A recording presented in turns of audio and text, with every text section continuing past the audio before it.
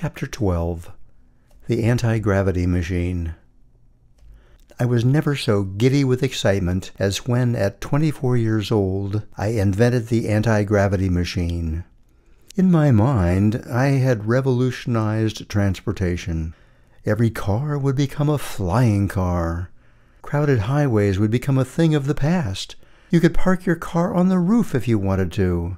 So many problems would be resolved, whatever they might have been. I won't reveal how the anti-gravity machine was supposed to work. It didn't work. We'll leave it at that. I had my 2-week annual leave from the Army band coming up, and I was eager to build my machine.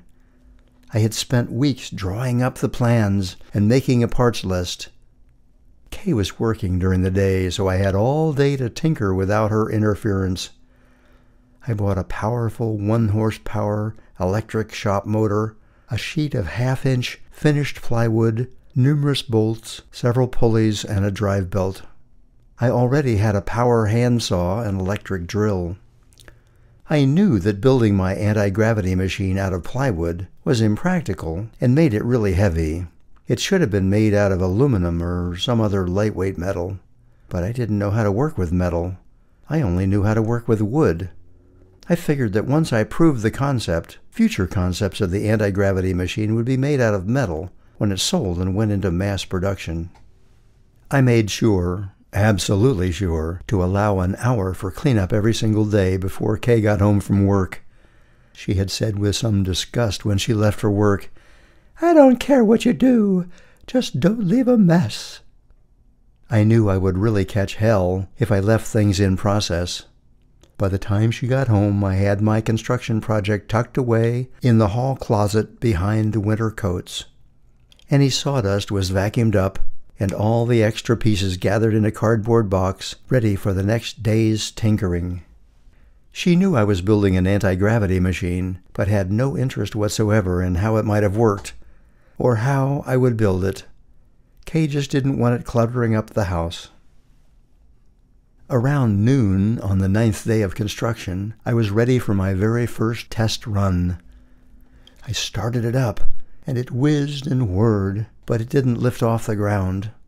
What was I expecting anyway? I figured it was too heavy to get all the way down to 0 weight. Maybe it was losing weight, and it would just need more power to make it lift completely off the ground. I brought in the scale from the bathroom and rigged up a platform so that my anti-gravity machine was perched on top of it. I made a note of the fact that it weighed 47 pounds before I started up the motor with its attached clumsy mechanism. With great anticipation, I inserted the plug into the wall. My noisy, vibrating machine was in the way. I had to struggle to see the weight reading on the small scale. The scale read 47 pounds. I swallowed hard and felt my pride go to the pit of my stomach. I had spent my 2-week summer vacation building a ridiculous mechanical contraption, wasting money and making a fool of myself. I quickly dismantled the device and sheepishly carried it down the stairs to the dumpster. I was grateful for the large apartment dumpster. But even more, I was grateful for the fact that most everybody else was still at work, and I didn't have to explain my clumsy contraption to anybody, not even Kay.